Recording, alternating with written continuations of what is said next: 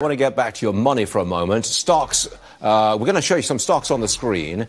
We've got McDonald's, Coca-Cola, Walmart, P&G. Got it. All these stocks, they've weathered the recent selling storm.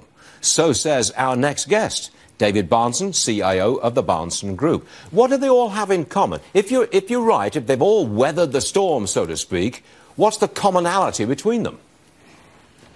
The commonality between them is dividend growth. It's the fact that they have a non-cyclical flow of earnings that enables them to continue growing their free cash flow and continue a stable and dependable, something investors can depend on in terms of the consistency of the return.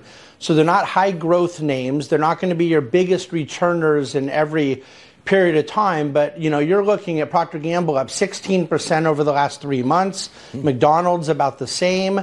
Johnson & Johnson, which is a full 30% of consumer staples in their revenue, is up 6 or 7%.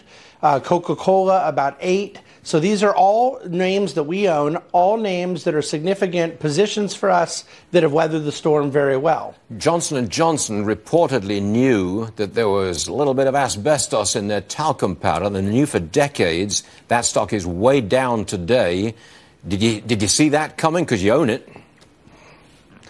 Yeah, did I see that coming? That's funny. The headline risk around these different litigation things with Johnson & Johnson has been going on since 1935, and I believe there will continue to be various issues that pop up on that name.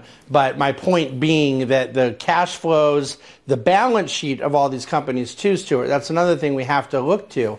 They're not overly indebted, so they're not as susceptible to reversals in good fortunes. When they come across a cyclical problem or challenge, they have the ability and the financial strength to weather through it. I like all those names, and I don't think you can say it about every name in the sector. That's true. Look at Kellogg, look at Kraft Heinz, that are down almost 20% in the last 3 months.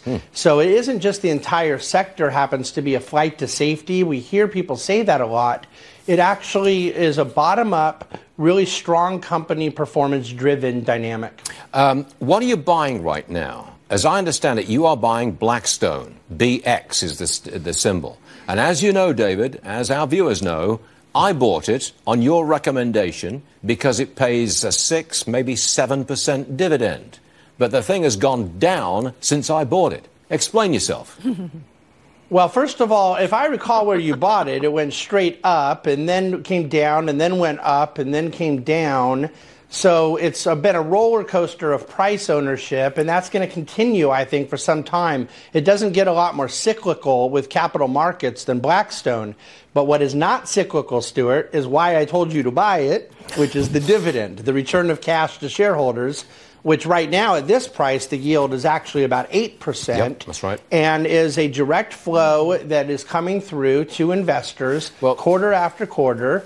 Right now, the stock is at the same place it was 10 years ago, except for the company has grown 500% because they've returned so much cash to shareholders along the way. Now, I can make an argument for why I believe the stock is deeply undervalued. It's the same argument that Steve Schwarzman, their CEO, would make.